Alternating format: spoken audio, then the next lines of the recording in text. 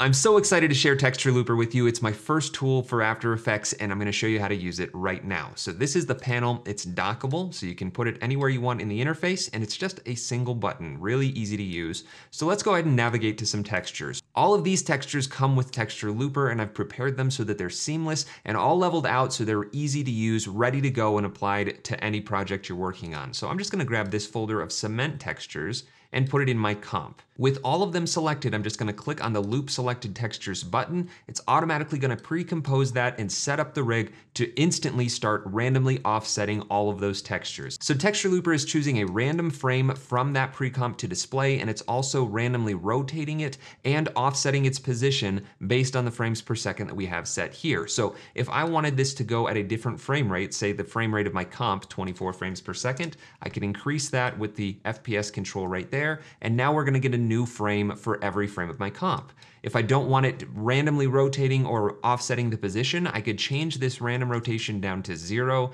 and the random offset down to 0. And now it's simply going to choose a random frame in that pre-comp and display it. No random rotation or position. And maybe that's a little bit too fast, so you could drop the FPS maybe down to 6 frames per second, and then we'll update less frequently. And we also have a random seed value, so if you need a unique starting point for your random selection of frames, you can just change this value to any other number and it will randomize everything.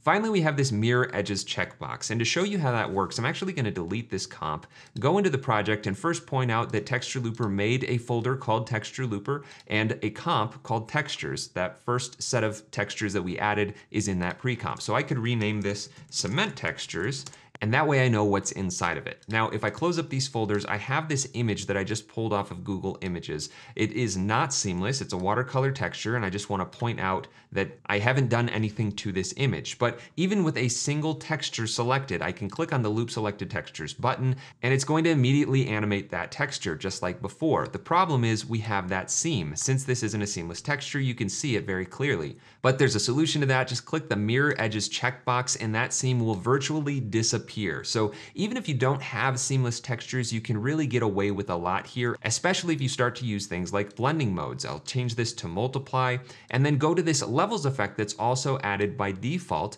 and maybe just increase the contrast a little bit so we can see it a little more clearly. And now I have an animated watercolor texture over top of my entire comp, giving it just a little bit more energy than it had before. All right, let's get rid of that textures comp and maybe bring out some paper images. I also want to point out that you need to make sure these textures are aligned to the front of your comp before you hit the button, so don't have them all the way over here or anywhere else in the comp. Make sure they're aligned to the start of your comp. Click the button, we've got our animated sequence, and now I can change the blend mode to say multiply again. This one I'm going to use as a background texture, so I'll drag that just above the background layer and then use the levels effect to crush that contrast and maybe lift those darks so it's not quite so intense. Now I have this paper texture in the background, and I also want to make another one to use as an overlay just for the button inside this window. So I'm going to grab my wood textures here, drag them out, again click the button. I'll drag that layer just above the button and then set the button's Luma matte to be that texture source. Again, I'll use the levels effect to crush the contrast and make less of it disappear. But now I've got an animated wood texture driving the alpha matte for that actual button. And I can change the scale of this to fit it a little bit more tightly if I want more of that detail from my Texture Looper comp. But there we go. We've got an animated texture background as well as a texture overlay shaping the alpha channel of that button in just a few clicks. Now really quickly, I'm going to bring out one more set of textures, this fabric textures. Click Loop Selected Textures and point out that if your textures are ever too small or you're seeing corners getting cut off here, the tiling is being driven by the motion tile effect. So if I collapse some of these, you'll see random position. This is just a motion tile effect, and you can always change the output width and output height if those corners are showing through. So just be aware of that. It's a simple fix. Just go down there and modify these to fill the entire comp. And if you ever want to add more textures to a comp, you could always go into that pre-comp, and you'll notice that everything is just one frame long and it's staggered in a sequence. So if I wanted to bring some of my paper textures into this fabric comp, I could do that. Again, I'll just stick them at the front of the comp.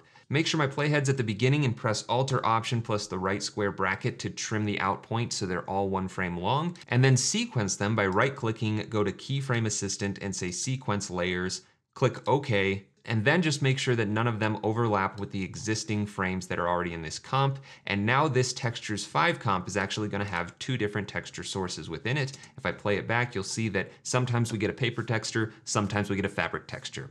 Now last but not least, Texture Looper is also set up to work with KBar. If you have this third-party extension, you can create a Texture Looper button. I've included KBar icon with a download of Texture Looper. Just set that button to run the script and it's going to automatically do the same thing. So one more time, let's grab, say, the cement textures, drag them out, and in KBar, I'll click the Texture Looper button, and just like that, it does exactly the same thing as the panel. So if you'd rather have a cleaner interface and take advantage of KBar, you can do that. That's really all there is to Texture Looper. I hope that you enjoy it. Please let me know what you think about it down in the comments, and if you have any questions, don't hesitate to ask. I'm so excited to finally have a tool out there in the wild, and I want to give a huge shout out to Adam Pluff, my boss, for actually creating this script and allowing me to get it into your hands. Follow the card above if you want to find out more information, or you can find the link in the description. If you use Texture Looper, be sure to tag me at JakeInMotion on Instagram or Twitter so I can see it and share your artwork. I'd love to see how you use Texture Looper.